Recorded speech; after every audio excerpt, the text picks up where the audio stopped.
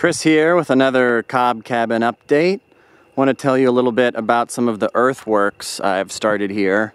Some of which you can see just in this area. I've really built up some of the dirt, and there's actually a little berm that goes along, if you follow my finger, around this rock. So again, thinking about if any water, this is uphill where we're looking, if any water comes down this hill real fast, I don't want it getting into my house. So I've built up the soil here, create a little bit of a berm, and when it hits this berm, it can either go around to the left, staying on this side of the berm, floating around the rock, or it could hit this berm, and I've built a little bit of a depression here.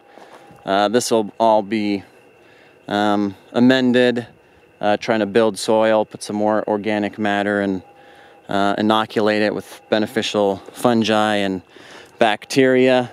So this will all be covered in somewhat, but I still want to have this slope going downhill, so the water will go down here, kind of hit this area, go around to the left, and again, make sure it goes around the house and not into the house.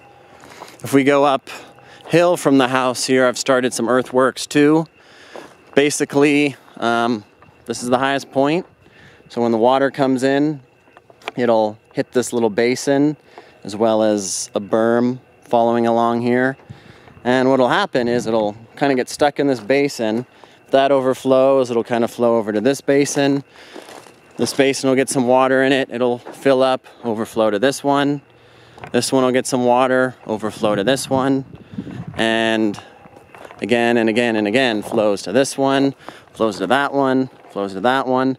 And then it meets back up around where the water would be coming from the other direction.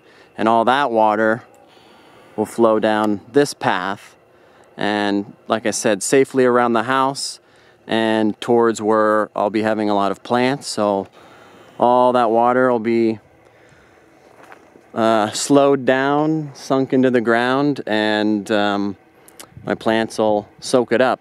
So again, in this whole area, I'm going to do some soil amendments with more organic matter, really trying to build the healthiest soil possible so I can have healthy plants. So it's just kind of the first phase of earthworks, and wanted to show you what it's looking like. All right, thanks.